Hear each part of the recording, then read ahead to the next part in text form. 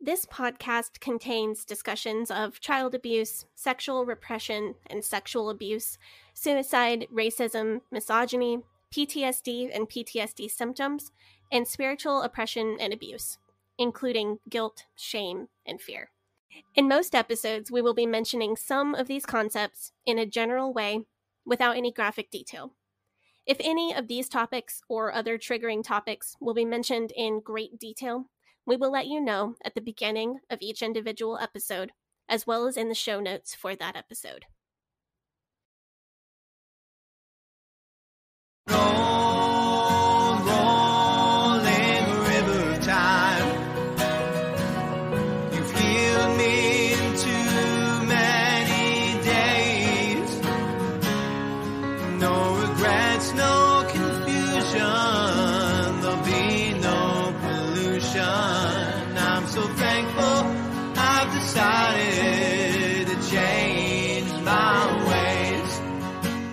Welcome back to the Leaving Eden podcast. My name is Gavri'el Hakohen, and I am here today on this beautiful day with my co-host. Hi, I'm Sadie Carpenter, and some of you might be sorry to hear this, although there are a few people who will probably celebrate this, but I am not running for office in 2022. Neither am I. I don't feel like I'm the guy who is really cut out for that line of work. Do you think I would be good at working in government? I think you'd be good at the people part of it, but I think you'd get bored. Interesting. I think you'd have really big ideas, and they'd be good ideas, but you wouldn't be able to get them through because that's how government works. Yeah. Public office person that Bernie would have been if he had become president. I don't know how I feel about that. I have mixed feelings about Bernie Sanders, but saying that out loud might get me canceled. Well, I don't know. Okay, you got a lot of ideas. Some of them are actually really quite good, but I feel like if he had been elected, a lot of it would have been just like him being frustrated. He has this mindset of like, I've got an idea. It's really good. I'm going to do it. And I think you're that way. Yeah. Like you get an idea. It's really good. You're going to do it. And then if there's red tape, then I think you'd be frustrated by that. I don't think I'd make a good politician either, though. But you know who I'd be better than? Who? Jim Bob Duggar. Yeah, so this is a special episode that we weren't planning on doing, but then we saw the news, and it seems like the Duggars are all over the news of late, and not for good things that you want to be on the news for, as we all know. Josh's pedophilia trial is coming up soon. His trial starts towards the end of November. We have cleared our schedules, stocking up on Red Bull, getting our little blazers ironed so we can pretend to be newscasters.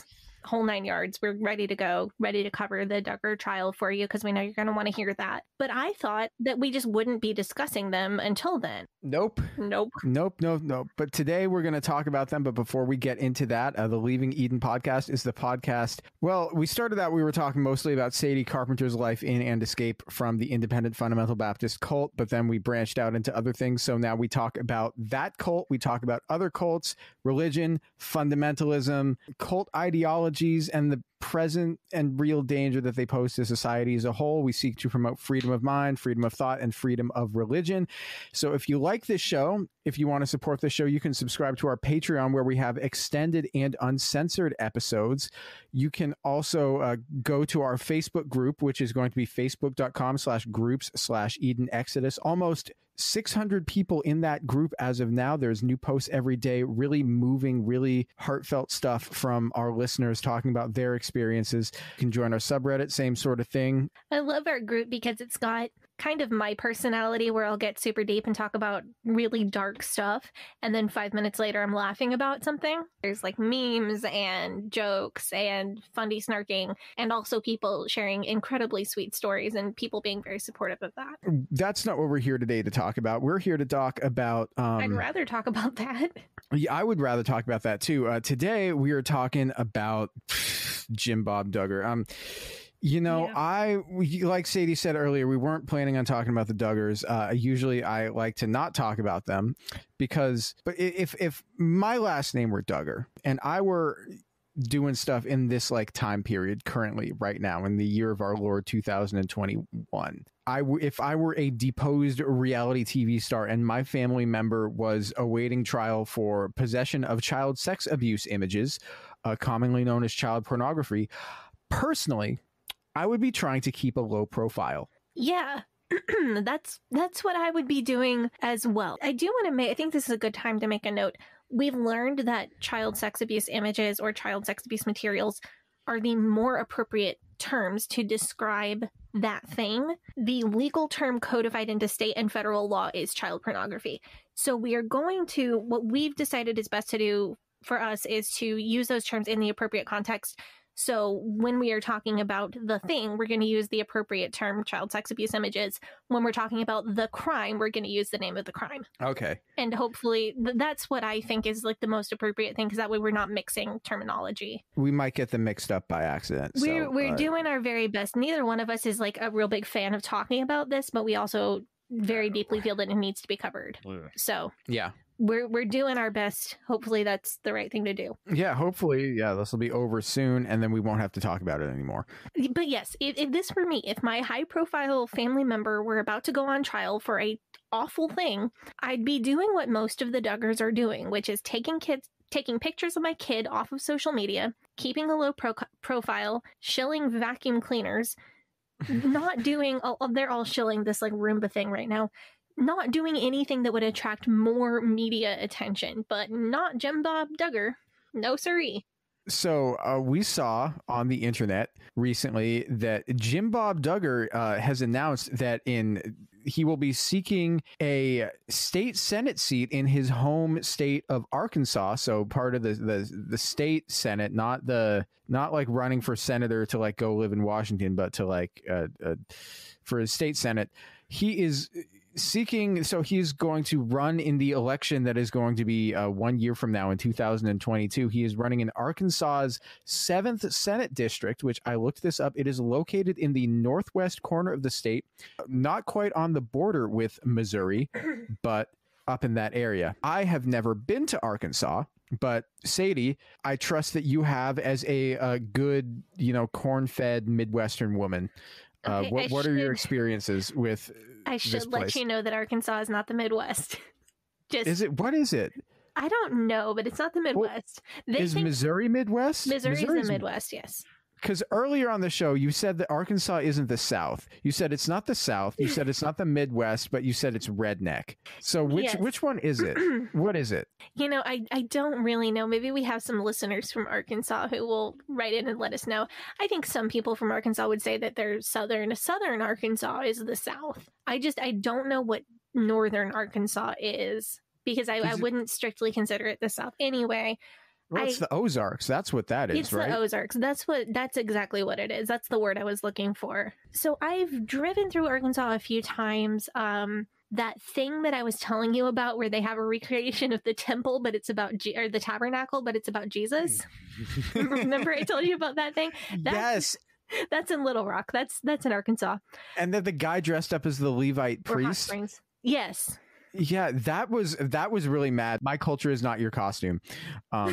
Also, those people that were the priests, those were literally like my ancestors, like personally my ancestors. Yeah, your actual, not just like your people, but your ancestors. Yeah, that was fun. I sent Gavri'el a picture of there's this Christian place in Arkansas where they have a recreation of the tabernacle and like the place Jesus was born and some other biblical things. And they have guys that walk around and they're the tour guides and they wear like Levite priest recreation. So I sent a picture to Gavi and he was not a fan. No, I was not. Sorry. And I'm sorry for laughing. But I mean, that's just one place. That's just one place in Arkansas. Like, well, what would you say the general vibe of it is? Like, would you say it's the kind of place that would elect a man whose name is Jim Bob to state Senate? Let me ask you this. Have you ever seen Schitt's Creek? I have seen Schitt's Creek. It is a great show. It's that. Huh. It's pretty much exactly like that. Well, that seems all right. Yeah, I mean, it is all right. So what you might have in that area of the country, so you've got small towns, like a few hundred people to maybe 15,000 people. 15,000 people is like, that's the big town where the Walmart is. And it's all built, like the big town is all built around the truck stops and the Walmart, and like maybe they're big enough to have a movie theater. The downtown areas of these small towns are fantastic. They're beautiful, turn of the century, walkable, like super downtown Beaverton. I don't know if you've been there. Oh, I know what you're talking about. Like yeah. that. It looks like a frontier town. Yeah, amazing. Yeah. But like if that was like half of the town and the other half was residential, that would be what these towns are like. And a lot of like new urbanism type revitalization has happened in small towns, even southern towns, in the last 10 to 20 years. And it's really sweet. There's a lot of legacy businesses, you know, Joe's grocery store, and Joe owns the grocery store, and so did his dad, and so did his granddad, and so did his great granddad who founded it. Or Betty Sue's beauty parlor, and Betty Sue owns it and is like 85 and has been doing wet set rollers since 1960. Like it's a really nice way of life. And so that area of the country, there are urban centers, and there's a lot of rural areas where there isn't a town, but towns, that's what it's like. It's very Schitt's Creek. You know, I was thinking about this just now, because I was thinking, you know, I'm sure there's good food there if you happen to be a connoisseur of grits and hush puppies. The best onion rings I've ever had in my life were at a small town diner in a little town like that, just a few hours down the road from where the Duggars live in Atoka, Oklahoma. Oh, okay. Because that's the thing that I was thinking of, though. Because like Southern cooking, you know, with like, you know, where it's like corn and, you know, grease and pork and like that kind of thing, that's like really in right now. Even, you know, up here in Portland, up here in like the blue parts of the country, we like that style of cooking up here. We really appreciate it. So, you know, I'm sure the food down there is top tier. There is a lot of good to say about small town America. I would love to live someplace like that. I would die for having, like, I don't know, a small farm. Nothing made, not a big operation, but like some chickens and a good sized garden and a big old canning cellar for all the stuff I can, and be less than an hour from the city so that I could see bands when bands come through, and I can still go shopping and see concerts. But that would be great. You'd like send people canned peaches for Christmas yeah. I can just imagine that. So if you are a fan of this podcast and you are from Arkansas, just making sure that we say this is a pro Arkansas podcast. Okay. This is a pro small town podcast. Like I'm going to get on my political pedestal and I'm going to time myself at 30 seconds because that worked the last time. People who ignore the potential for more liberal values in small towns, I believe, are really foolish, because a lot of small town people are already hold in high value taking care of each other and being kind to each other. And people who believe that all people from small towns or all people from the South are bigots and wouldn't be interested in anything they have to say, I think that's really short-sighted. Okay, I'm done. But I get testy in general about big city people who hate on that small town way of life, like all Southerners and are married to their cousins and don't know anything about anything. Like, there are absolutely, I don't want to romanticize this too much because there are absolutely issues. It shouldn't be ignored. But what shouldn't be ignored as well is the real revitalization that's going on in some southern areas and some smaller towns.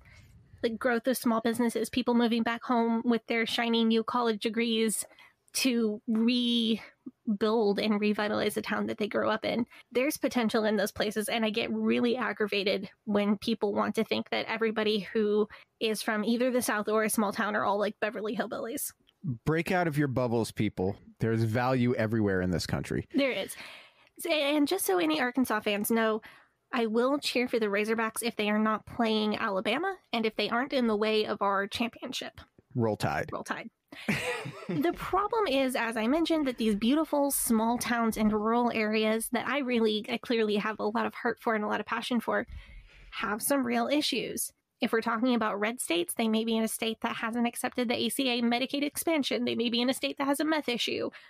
And while extremist hate groups like the KKK, for example, can and do exist absolutely everywhere in America, if there's a 100% clavern in Portland, that's one thing. That's a fraction of the percent of the population. That's bad. That's not good. No. But it's a fraction of the percent of the people that you would interact with on a daily basis. If there's 100% clavern in a town of 1,500 people, that's a much, much bigger problem. So that's kind of what I see of the political climate, and whether they'd elect a man named Jim Bob to state Senate, That was a very long answer to your very short question to say, yeah, I think they would. But I didn't see a need to do a whole episode on Jim Bob running for state senate. We know that he's been in politics before. Of course, Josh was involved in politics, buddy with Ted Cruz before, when he worked at the what was the name of the place? Family Action something. Family Resource Center. Josh Duggar has been taking some family actions. Unfortunately. I'm sorry, I have to make these jokes. It makes these episodes bearable. Apologies. So Josh Duggar, he worked for a PAC, the name of which I'm not sure that I'm remembering correctly, in Washington, D.C. Before the first scandal broke from the thing that happened when he was a teenager, and also before he got caught up in the Ashley Madison scandal. And Jim Bob's been in politics, and Jed has run for office. Like, people in this family run for office. I didn't think this was news. And the family originally got discovered when Jim Bob was running for State House of Representatives over 20 years ago. Did he win? Yes. Jim Bob served from 1999 to 2003 in the Arkansas State House of Representatives. I look at this as like an opportunity to get inside the mind of a James Robert Duggar, a man who, like, he could be called James Robert Duggar. That's a good name. Or J.R. Duggar. Like, JR would be fine. JR, but instead chooses willingly to go by the name of Jim Bob. You know, you see, like, we have spoken on this podcast many a time about what actually constitutes biblical patriarchy as practiced by Jim Bob Duggar. Actually, we've talked about this quite recently several times.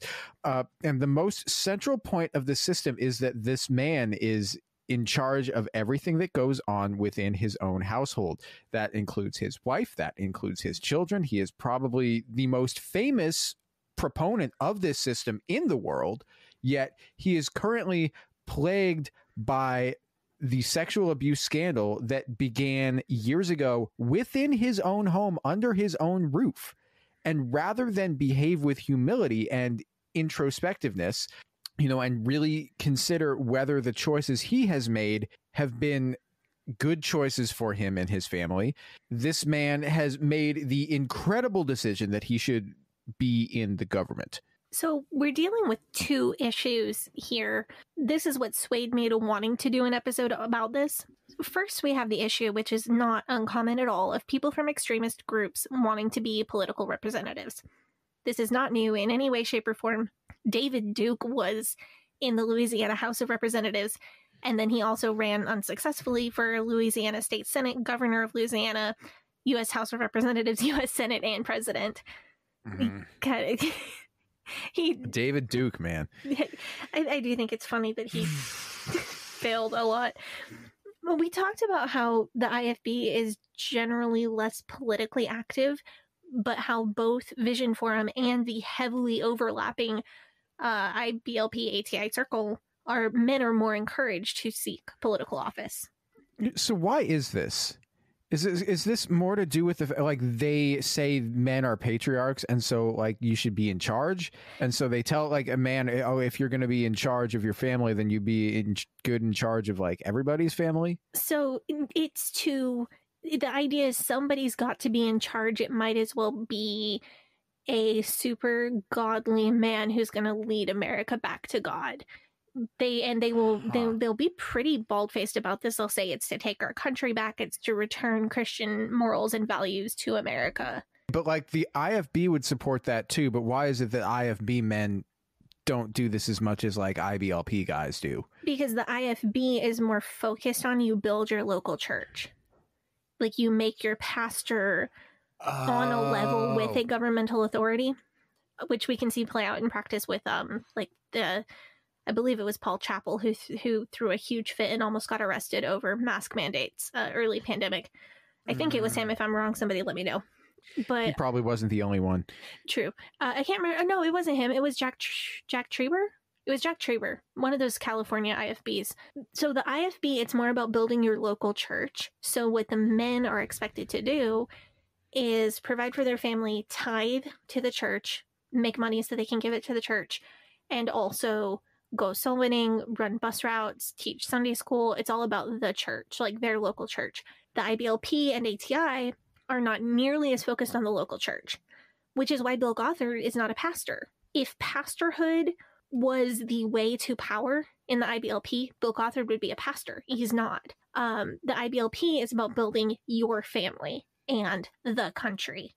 Which the same thing that I just talked about in the complementarian episode, where in the IFB umbrella graphic, it's God, pastor, husband, wife, children. And in the IBLP one, the Gothard one, it's God, husband, wife, children. There's no pastor in that line of command, chain of command.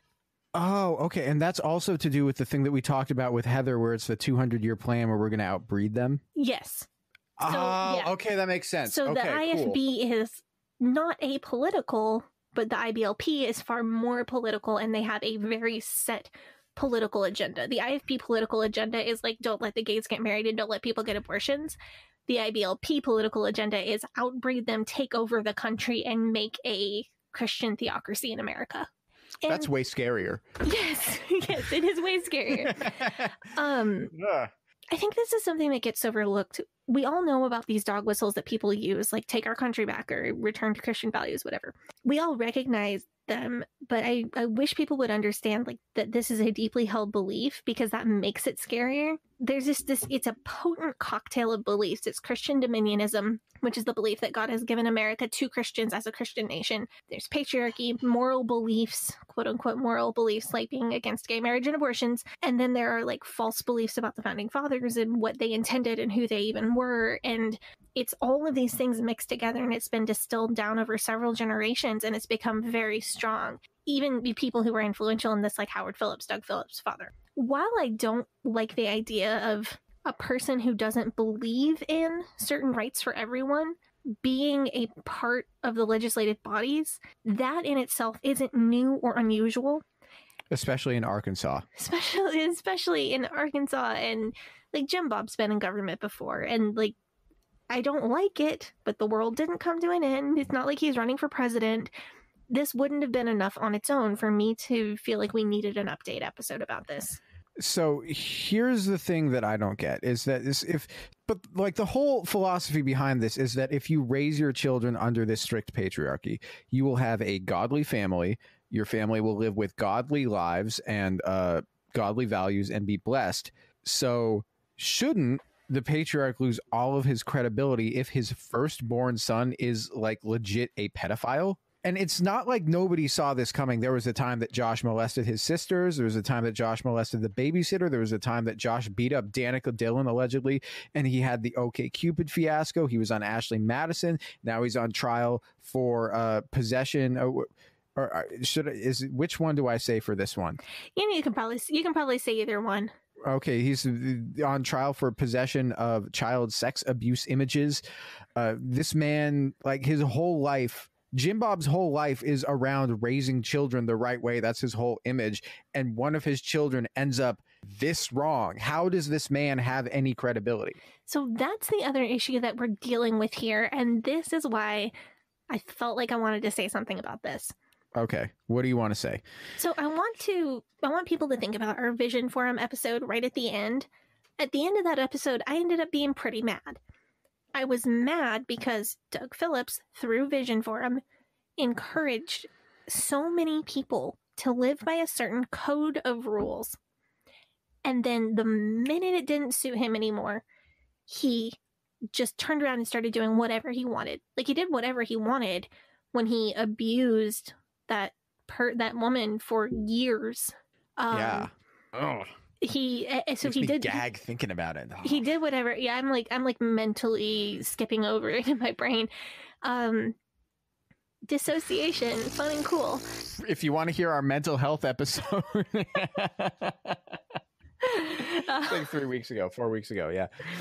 So Doug, like he did whatever he wanted when he abused her for years and years and years. And then when he got caught, he just quit living by the rules that he told everybody else to live by. Just started doing whatever he wanted. That makes me mad because, not because somebody isn't allowed to change or change their beliefs, because Lord knows I have, but it made me mad because there are probably hundreds, if not thousands of people who are still suffering under the rules that Phillips espoused. But he gets off scot-free and he's doing his own thing. Yeah, he didn't even have to go to jail for it.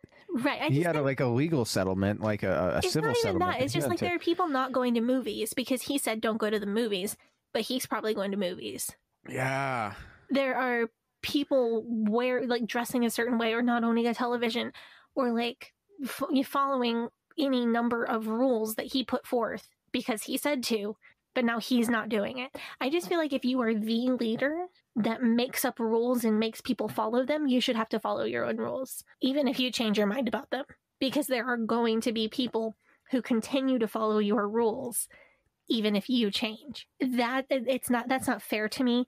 And that's what Jim Bob is doing here. In the IFB and the IBLP, if someone's child is what they call rebellious, especially a firstborn son, it is a huge source of shame to the family, and it's taken as a sign that the parents are sinning behind closed doors.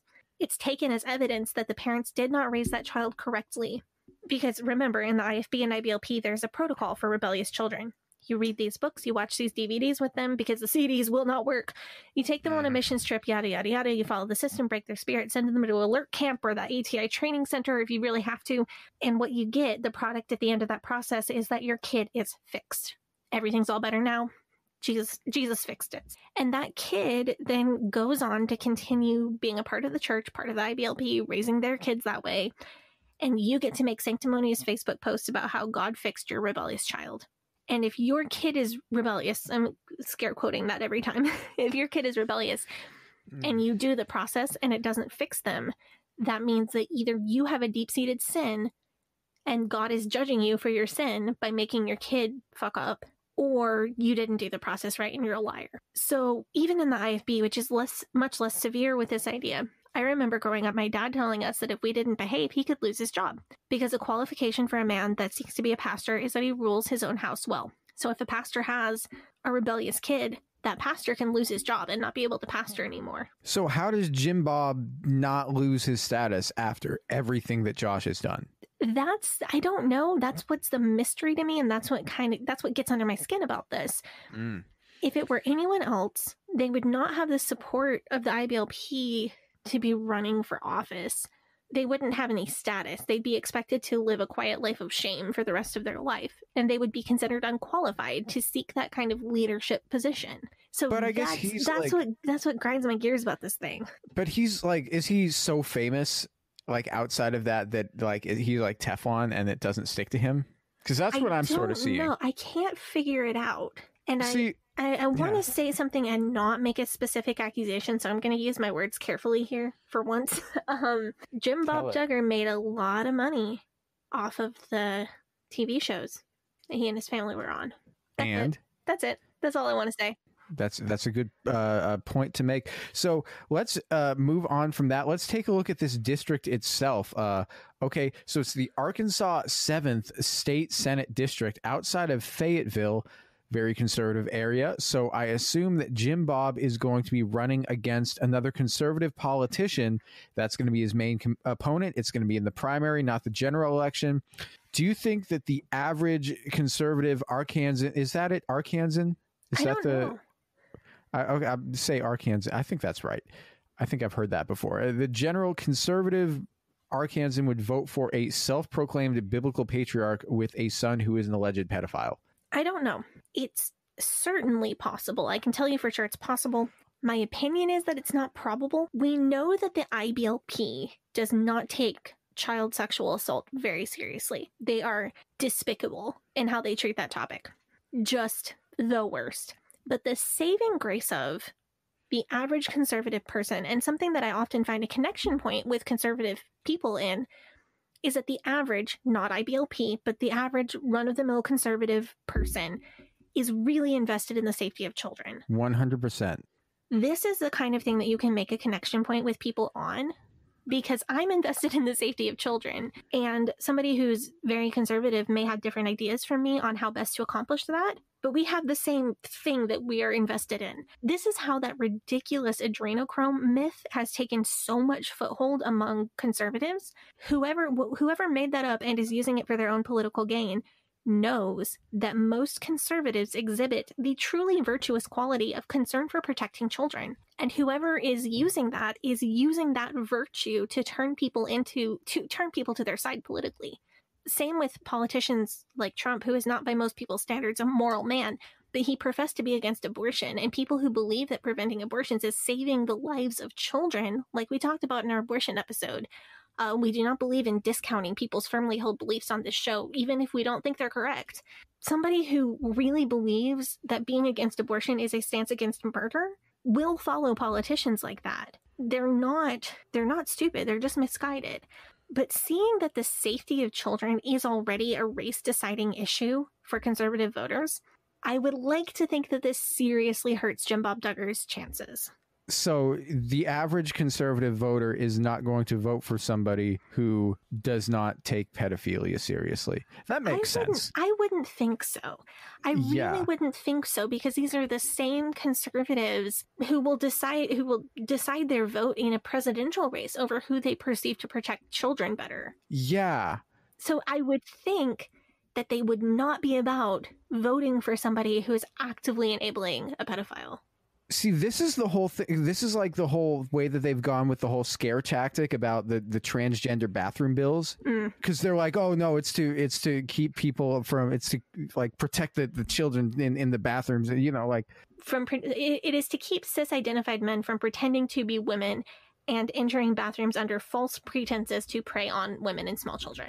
Which is not a thing that happens. Not like I feel like if a cis-identified man were going to prey on somebody, he would just do it. He would just walk into the bathroom, or he would just do it wherever he felt like, because rapists tend to just kind of do that when and where they want to. Rape is more illegal than going into the wrong bathroom. Right. Jim Bob is probably going to bring that up, because we know that Michelle Duggar campaigned to try to get people to vote a certain way on that issue. Oh, and that's why their show got canceled, right? Or their show got... So the thing about Michelle Duggar's robocall broke like a month before the original molestation scandal broke. And it was the combination of those two things that got the show canceled. And then right after the show canceled, I think, is when the Ashley Madison thing came out. I think I've got that timeline right. I just want to say, I would share a bathroom with literally any trans woman before I'd be in a room alone with Josh Duggar. Any room. Like even, Caitlyn Jenner. I really don't like her. I don't like her at all. I am 100% sure that I'd be safer with her than Josh Duggar. Unless she's driving. Oh, that's mean. That's fucking terrible. No, but okay. So say Jim Bob Duggar like hits heavy on this transgender people in the bathroom thing, and then he comes out like hits heavy on critical race theory. Mm-hmm. Do you think there's a chance that he could beat like your average run-of-the-mill conservative? But I guess your average run-of-the-mill conservative is also going heavy on these things these days, probably. So yeah, in Arkansas, I'm sure that they are, and you've got it correct. Yeah. I think that Jim Bob just has to beat some other conservative. The most recent representative in that district was a Republican who ran unopposed. Yeah. So it's not unlikely that Jim Bob would just have to win the primary, and then he might run unopposed. Yeah, so I wonder if Jim Bob's success in this election is going to depend on the outcome of Josh's trial. I think that's possible, but I also am still 100% holding out hope that if Josh really did it, that he will be convicted and go to jail. Oh, he better. He definitely did that shit, allegedly. I think he did. So obviously guilty. He's so obviously guilty. Oh my God. Yeah, I think you're right. I don't want to make the assertion right now because of the way I'm getting myself in the headspace to cover this case in a month. Yeah, true. As far as Jim Bob's chances, I don't think they're particularly good. One reason that I think this is that Jedediah Duggar just recently lost his state House of Representatives race against a Democratic woman, and that was before Josh Duggar got arrested. Wait, so Jedediah Duggar, he's one of the sons. Yeah, he's in the middle somewhere. Twins with Jeremiah, just got married to Katie. They've already made a pregnancy announcement, I think. I hate that I know this off the top of my head. Wait, he just got married. How old is he? Is he 18? No, that's Justin, who just got married and is 18. Justin married Claire Spivey. Her mom is weird. I know all of this. I'm not reading from notes. I know this, and I hate that I know it. I hate that I know it. No, Jed, I'm trying to think how old Jed would be. I think he's like 22, 23. He's pretty young, but he's over 21. Younger than me, over 21. But Jed, he just lost the state House of Representatives race to Megan Godfrey, who is not only a woman, but also a Democrat. So although Jim Bob seems to be running in a different district, I think that gives us an idea of the political climate in the general area. So you've got to wonder, though, say you're from Arkansas. It's got to be annoying that the main thing that people know about your state is that that's where the Duggars are. You know, like maybe you're thinking, okay, their show's getting canceled and the son is probably going to jail for being a pedophile. Maybe we can rid ourselves of these yahoos and build a reputation so that people will know us for the friendliness of our residents, the beauty of the Ozarks, and the cheesiness of our grits. You know, I think people in the area would probably like that a lot. I would like that better. From what I've read, Jim Bob's reputation in the area is pretty much in the toilet. Jim Bob took all the TLC money and invested into rental properties, and he's known for being a really shitty landlord. The family is also known for being that giant group of people that show up in a bus to the restaurant and they are bad tippers, at least according to an anonymous internet commenter who claims to be a restaurant worker in the area. So none of that is confirmed, obviously, because it's just somebody on the internet. People on the internet say things. But even if some of the people that are talking on the internet are telling the truth, the Duggars are not well liked in the area. So it might turn out that people will vote for another candidate in the primary just so they don't have to deal with him, because from everything I'm reading, they're really disliked in their general area. I want to back up real quick. So you're telling me that this family is showing up to restaurants in a coach bus with like 25 people on board and they're not tipping 20%. That's what people on the internet are saying. I can't confirm it. I have no way of confirming it, but I have to admit it has the ring of truth.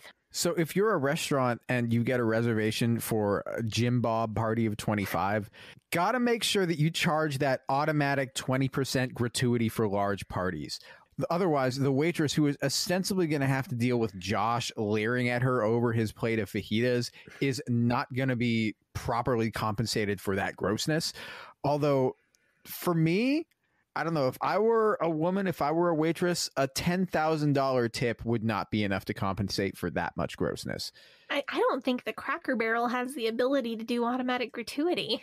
Is that where they eat the Cracker Barrel? That's what I've heard. I'm trying you know what Dinah said in the Dinah interview? Dinah was like, I was at the restaurant and there was a bus outside. Do you remember that? Yeah, that I do remember that. Wasn't that Cracker Barrel? No, it was a Mexican restaurant with bottomless margs. You're right. I was wine mom Sadie on that episode. We had mimosas. Oh man! I had go back. Listen to Pride Month interview with the ex-Fundy drag queen Dinah Housefire. That was one of the funniest things we've ever done. God, that one was great. I was like fresh off maternity leave, sleepless, drinking. I was so good on that. That's my best work. Let me tell you. Yeah, Sadie, serious investigative reporter. Talking about gay demons. Gay demons. Right, the Chinese, the gay demon in the Chinese ring. Mm-hmm. Yeah. Yep. Like in The Exorcist. Oh, man. Yeah. Anyway. That was the funniest shit. Dinah, we love you. Come back on the show whenever you want. Whenever you want to, like, whenever we're just like, we need to do something that's going to be fucking ridiculous. Let's just get Dinah back on. That would be fine with me. Yeah, I'm just thinking if I was the waitress at a restaurant and I had to serve a party including Josh Duggar, it would be so hard to not just happen to slip and fall with a large tray of hot coffee in my hands while standing right next to him. I feel like that would be maybe too difficult for me to handle. Honestly, restaurant workers deserve the world because I don't know if I'd be able to pass up that kind of golden opportunity. So I just looked it up, and the minimum wage for tipped employees in the state of Arkansas is $11 an hour, which isn't amazing, but it's better than I expected it to be. That's way better than I expected. I thought it was going to be like $275 because that's what you hear it is in some places, is that like it's $275 plus tips. I mean, you couldn't live on that in Portland, but I assume Arkansas is significantly cheaper than Portland. So I don't want to, back to the Jim Bob running for office thing, which is why we're here to begin with. I don't want to undersell the danger of what is going on here by saying, oh, it's fine, I don't think he'll win. I also don't want to seem like I think that all religious people have no place in politics. I think it's dangerous to have people in politics who have religious beliefs that are founded on taking rights away from people other than themselves. I think if somebody in government believes that doing a certain thing is a sin, whatever. If somebody in government believes that doing that thing is a sin and you should take away people's rights to do it, that's more of a problem for me. That being said, at the time of this recording, I'm still really hopeful about Josh seeing major jail time if he's convicted. I'm pretty optimistic about him getting convicted, and I'm still really hopeful that Jim Bob will not be winning this state Senate race. Yeah, I'm also not a lawyer, but if this thing, like if this Josh thing really comes down to a conviction, and it comes out that Jim Bob knew that this was like an issue, and like, because Jim Bob owns the dealerships, right? Does he? It's not clear. There was a lot of sell it to this person in the family for $1 and moving. There was moving money around, and now everything's in Anna's name. Interesting. Okay, for so obvious reasons. There was an issue with Jim Bob enabling him, which is like, what's the result of that? Does Jim Bob have civil liability, or is there like criminal liability with that? I don't know. I'm not a lawyer. I don't think there's criminal liability unless Jim Bob like printed off images and passed them to Josh. Or what if he knew that there was something was fishy going on with his son, and then he didn't do anything about it? Okay, so actually, so I've been watching some legal TV, and I've also been in a business law course, which I have finals for this week. Send thoughts and prayers. What I've learned about legal liability for knowing something is that the prosecution has to prove that you knew it. And proving that someone knew something is pretty hard because you can't see somebody's thoughts. You have to, so in order to convict somebody for something they knew and didn't fix, didn't report, whatever, you have to produce physical evidence like an email, a text message, a letter, witnesses that will prove that they knew. You can't just say they knew. You have to show how they knew. So prosecuting somebody for knowing something and failing to report, failing to do anything about it is notoriously difficult. Hey, I knew a legal thing. That was fun. So I don't think like there's any problem with him running for office. But I don't think it's going to help his campaign. Yeah. I think as long as somebody is a really good challenger, we can stay optimistic about Jim Bob staying the heck out of government. Oh man, I would just hate to have to deal with it, to live in Arkansas and have to deal with that, man. They got other stuff to worry about. Well, let's all stay optimistic. I'm trying to paint an optimistic thing going into the trial because frankly, none of us need the stress. Yeah, so I think that's about all that we have to say about this issue. Thanks for listening to us just kind of ramble about it. Anyway, if you want to hear us talk about the Josh Duggar trial, we're going to be doing that when that happens in like 3-4 weeks, whenever that is. And we'll give you updates on that when that's going on. If you want to follow the podcast on social media, you can follow us on Facebook and Instagram at Leaving Eden Podcast, on Twitter at Leaving Eden Pod. You can join our Facebook group, facebook.com/groups/Eden Exodus. Also reddit.com/r/Eden Exodus, whichever one of those is your preferred method of communication. Sadie, do you want to plug your social media?